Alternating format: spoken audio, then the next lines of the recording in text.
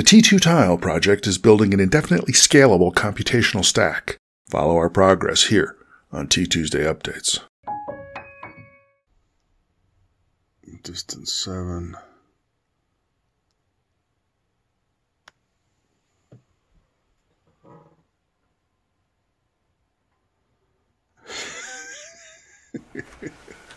We'll come back to that.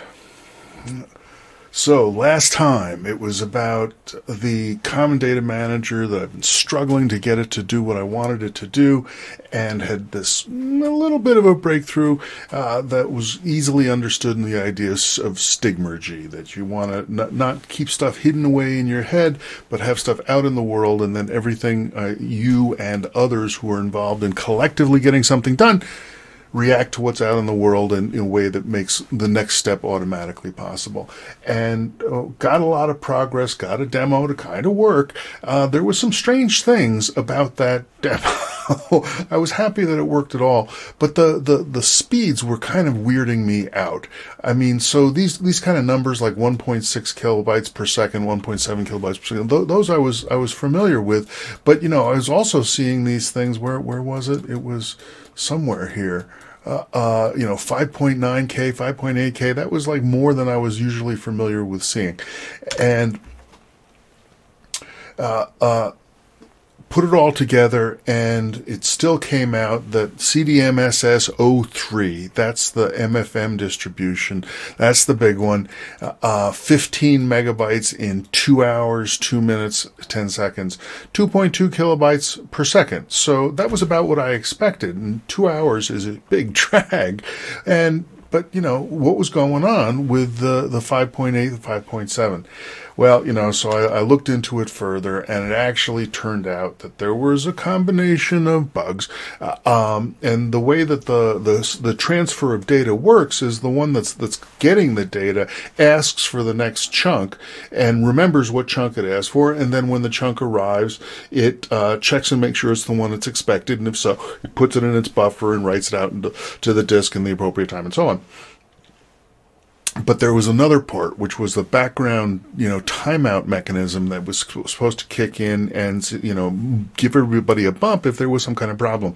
And that hadn't been tested, and it had been tested, but it hadn't been tested enough. And the net effect was that it was actually waking up and saying, hey, what's going on? We're still looking for block number, 109.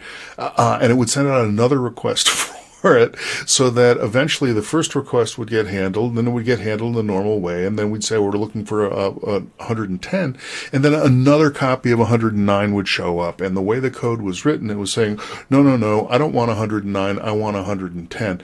So it would end up taking what was 2 copies of 109 and turn that into 2 requests for 110, one of which was going to get ignored.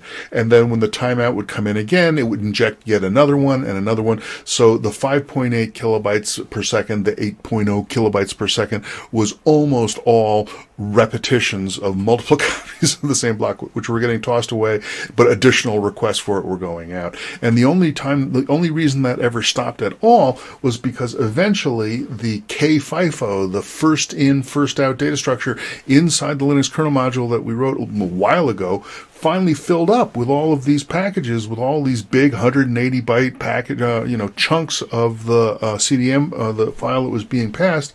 And the kernel finally said, the heck with you, I'm going to start throwing these things away.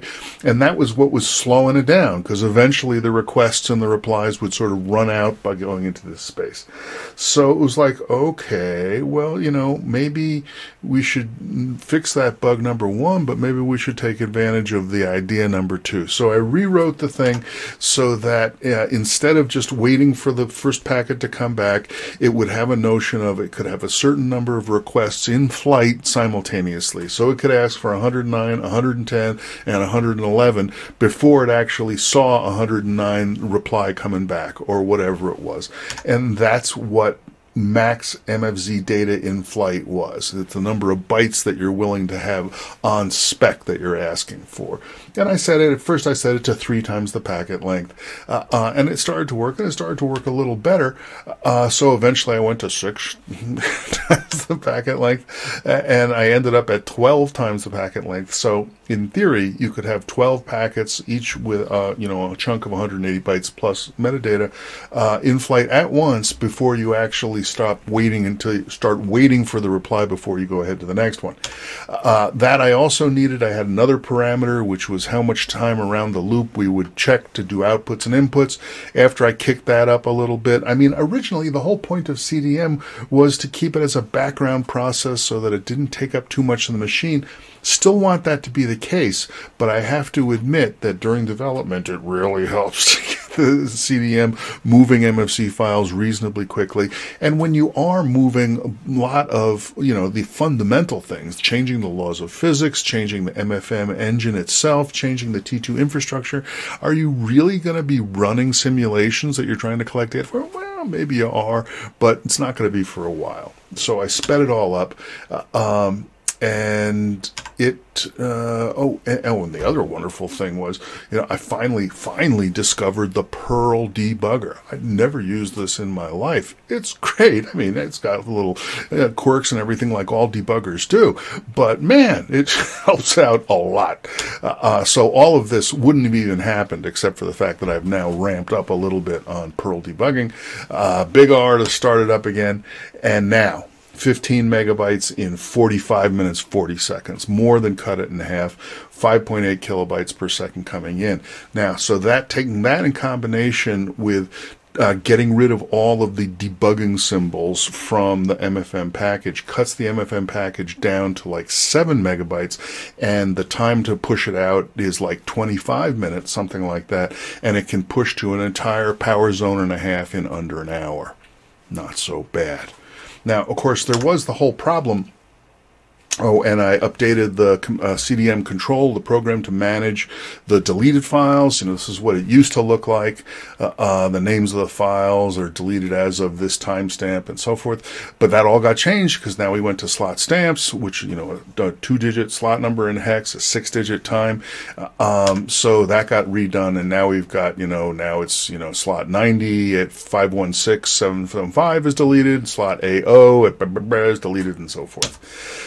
So, but we gave up on backward compatibility to do this. And so now how am I going to get the software? I can't use CDM to get the software into the middle of the grid. I can plug into the west edge of the grid using an Ethernet cable, but I can't plug into the middle of the grid. So I was either facing disassemble the entire grid yet again, or what? And I came up with a what. I used the serial port cable, the serial cable, this thing, that I can plug into any tile that I want to, as long as I can get at the little slot on its lower right side. And I used Z-modem. Is anybody old enough to remember Z-modem? The way of exchanging files like over telephone lines, over UARTs, over serial lines. Well, that's what this is. So I used Z-modem to send down a tar file and to send down a little script that I made to unpack it and set it all up, so that with those 2 files down, if I ran the script, then that tile would be ready to go, then CDM could be used for the rest. And I sat there and I went through each tile in the grid, like 3 minutes apiece, and I got it done. And there it is. There's Z-modem saying it's uploading the files. I would have thought it was downloading, but you see, things are different now. We got the thing updated, and there it was. And so here they are. This is a whole power zone, all powered up. It's got an Ethernet cable sticking out the side. I was thinking about when the whole grid gets bigger, it's not necessarily clear that there's going to be a wire near Ethernet nearby. I mean, you could just stick in one of those little dongles, Wi-Fi USB things, but the tiles don't have any USB ports accessible. The USB stack that's built onto the underlying board is blocked by the West ITC. So I was even thinking about, well, I could get a Wi-Fi to wired connector, and then I looked into these things a little bit, and they're pretty cheap, but oh man, it looks like they're an incredible security nightmare. And then I thought again, well, wait a minute, maybe I should just, eat my own dog food. And so I said, this makes a lot more sense. I will just plug in a tile. I will let the tile update using CDM. So there it is. It's pulling, 03, 516, 98B. One of the things I kind of like these timestamps. So these 6-digit timestamps are hexadecimal, base 16. So each one is 4 bits long. So 516 represents 12 bits and 98B represents 12 bits. And these are 5-minute chunks since 1970. And the way it works out is that the first 3 digits, 516, lasts about 2 weeks, kind of like the current T2sday update period. And in fact, most of the time that I was doing this development, I was in the 516 era, which was kind of special to me because it was one of my phone number area codes when I was a kid. 516-75129, on Suffolk County in Long Island. They've rearranged the area codes. I don't think 516 goes there anymore, but it did when I was there. It was kind of nice. So now we're actually on to the 517 era, which is nice too, but I enjoyed 516, and it seems like a good pacing, at least for someone of my age. Pacing of about 2 weeks isn't bad. All right. So anyway, so I would collect up the packages on one of these tiles and then power it down. So there it is, 99% for the O2 package, which is what we were dealing with here, and it's done. Now it's actually trying to pull in an MFM package too, but that's still going to take a while. So I said, the heck with it. The grid that I want to send the T212 package to already has it. So I just power this guy down, boom, and I carry him over to the grid with a ribbon cable. I plug him into the grid. He boots up with the power from the grid. And actually, the first thing that happened was he resumed picking up the MFM pile. The Stigmergic solution for CDM, it's really nice. You see files going in opposite directions at the same time. Oh, you need O3? Oh, you need O2? Sure, let's swap. You see things where, one file starts being fed in one direction, and then eventually this guy gets ahead and it turns around and starts feeding the remainder of it in the other direction. It all just works. It's nice. And so and now the grid is starting to pick up 01 and 90, these various things, they come on through, and here comes O2, and it moves on through. The whole thing is good. I realized that, maybe it would be worth actually getting like a little 12-volt battery pack of some sort and making a little portable tile that had its own power supplies and used the power inject the data-only connectors, the DOs, so that you could actually carry this guy around and he could be live. And then you just sort of plug him in, he'd go feed, and so forth. May still, don't know, was shopping for it a little bit. All right. So that's the state of the CDM version 3 pipeline. It's pretty well done. It's in production as far as I'm concerned. And I'm kind of moving on. So let's do that too. While I was doing that, if you remember about a month ago now, I had the power zone was flickering and disappearing. It was all terrible. And it turned out to be, lousy wiring. So this little loop of wire was touching the other side and so forth. So I said, I think really I should try to find some. So I made it better. I did it much more carefully. It's all beautiful now, for the ones that I hand built. But I also started looking around to shop for these, commercial ones for a Y connector, so that we'd plug it into the power supply, we'd have 2 heads coming out, and we could put 2 power injectors on it. And that turned out to be really handy, because that way you could put one down and then put the other one down, and if you needed to get at either one of the tiles, you could move the other power injector without losing power to the whole zone. So I wanted to have Y connectors for everything. I found some cheap ones on Amazon. They came in. I tried them out. I plugged them in. Things seemed fine. it was working. Everything, all the stuff that I just showed you, that picture with the yellow Ethernet cable, was using one of these commercial Y cables. Now, when I was looking at it, this was an example. Look, so look at this guy. He's got big green arrows coming in from 5 directions at once.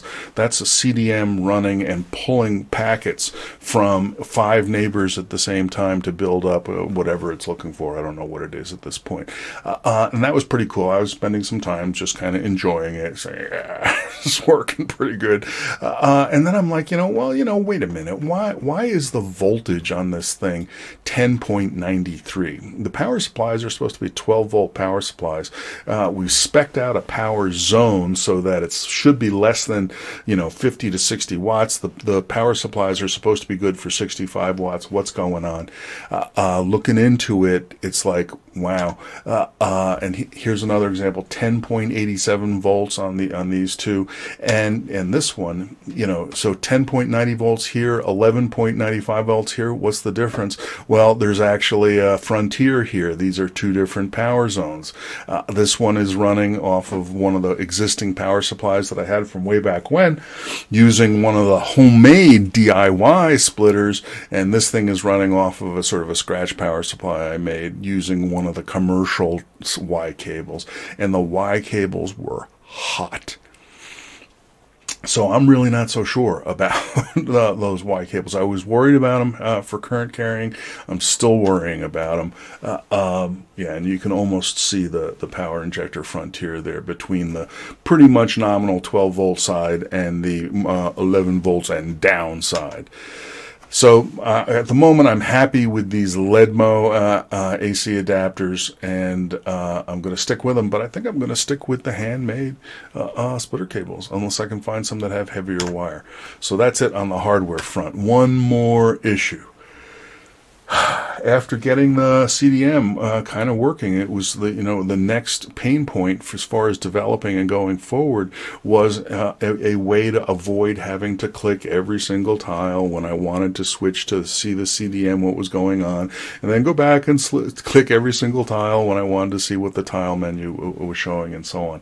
So it was time to implement flash traffic, which had been, we'd had it running in an earlier version when it was the MFM T2, the direct port from MFMS, the simulator. Before that was proved hopeless and got all torn out, and we've been working our way back towards that as a sort of second system put together better. Flash traffic reserved for messages of extreme urgency. Brevity is mandatory. That's what we're talking about. And it's been in the spec for ages. There it is, the flash traffic, right up with the MFM traffic and the intertile connection negotiations and so on. Going through the various, still there. The ITC changed its design. That's when we go through a couple of months ago when we were trying to get the intertile connectors to talk to each other. And eventually it got fleshed out. The flash command has a command, an index, a TTL, checksum. What's that? So the command is going to be a single byte saying, do this, put up the tile menu. The index is supposed to be a way to disambiguate so that you know that this command is fresh. And so the idea is that each command should have a higher index than the previous one. Unfortunately, of course, there's only 1 byte, so you can't count very high before you're going to have to wrap around. And that's a big problem in general. It's a big problem in distributed systems. There's a related thing called the count to infinity problem, which is mostly known specifically in one particular routing context, but it's really a more general problem of trying to come up with a distributed system for describing freshness without dealing with the fact that the numbers get eventually bigger than you want to deal with. So this is 1 byte, and when it gets to 255, it wraps back around to 0, and we have to deal with that somehow. TTL is a time to live. When you put a packet into the grid, each time it takes a hop, in our case from one tile to another tile, it decrements the time to live. When it gets to 0, the packet stops. Checksum is just some little bit of redundancy that kind of mixes together the bits of the rest of the packet so you have some idea whether something has happened to it. In the current iteration, this is now C code, C++ code, we've got the packet header, 1 byte, the command, 1 byte, the index, the thing that's supposed to count to infinity, 1 byte. We also have the range, which is the initial time to live, so that any person getting it can not just know how many hops it's got left on it, but it can know how many hops it had when it started. And then it's got this B point. What the heck is the B point? It's the XY coordinate where this particular command originated. Because one of the big problems with this is, so this guy says he wants to, tell everybody to show the tile menu. Then somebody else says, no, everybody else show the CDM menu. How do you know which one is supposed to have priority? Well, the index is supposed to be going up. But what if they both happened before neither of them had seen the other? They're going to have indexes that are who knows what, who knows how they're going to relate. A better way to do it would be to say, I'm only going to compare your index to your previous command. So in this case, now what we do is we keep track of where the packet came from, just in a relative way. I start out at 0, 0, and by the time I get to the other guy, I'm at 3 minus 2, or whatever it is. And I say, okay, what's the last index I saw from this guy? And if I only compare indexes from the same origin, then I don't have to worry about the inconsistency of commands coming from different places.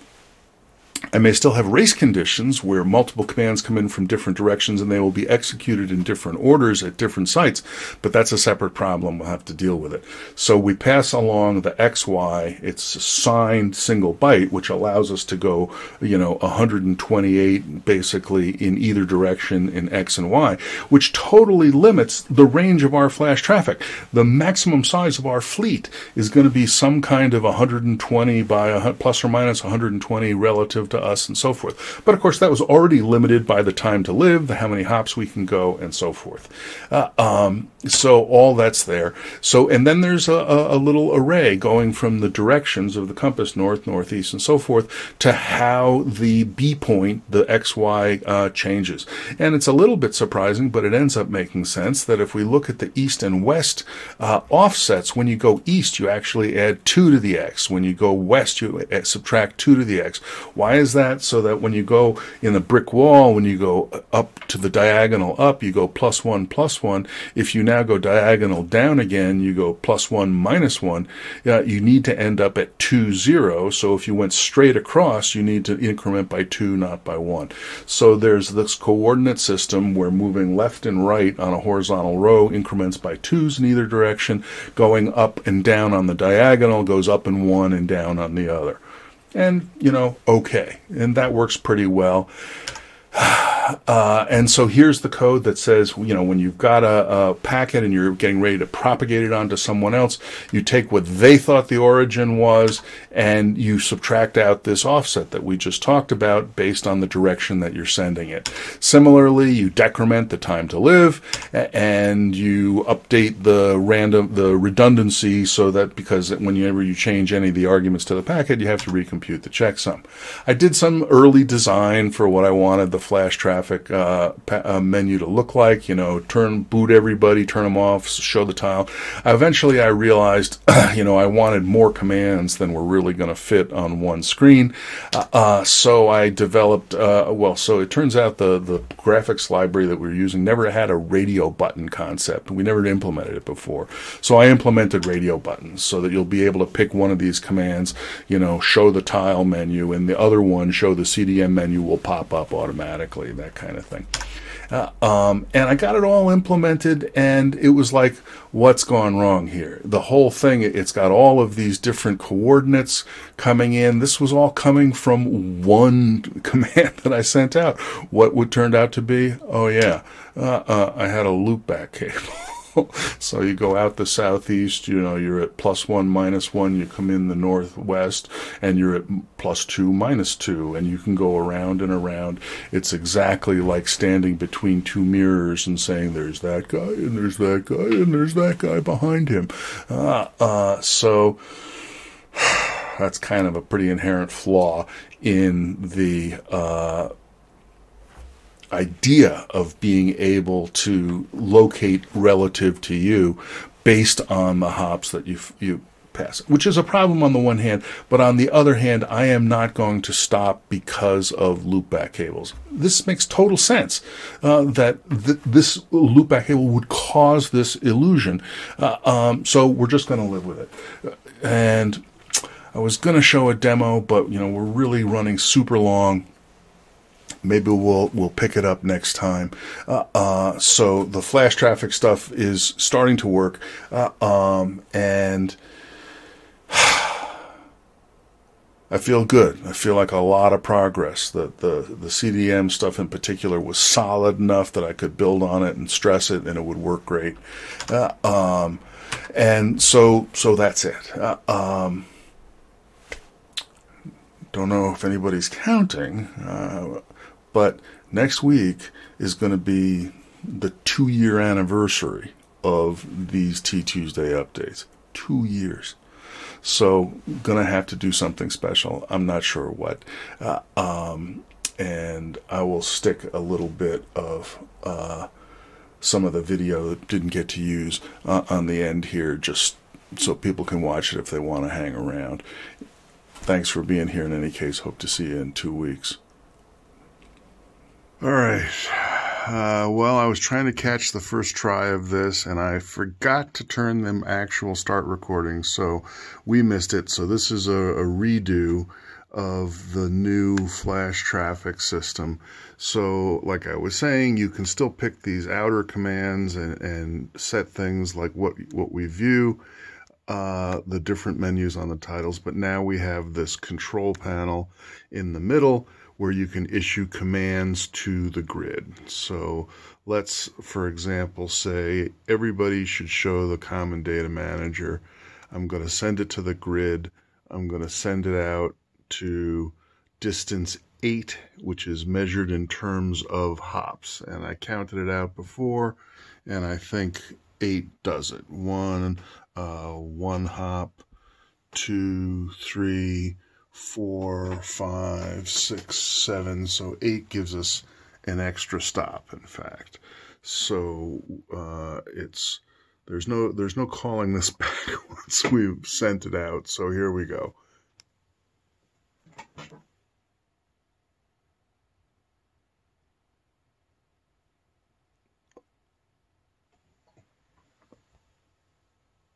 And it took a while, but there it is. And we ought to be able to do it from anywhere.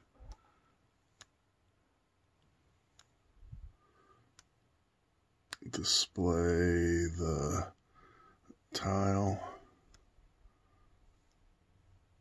distance 7.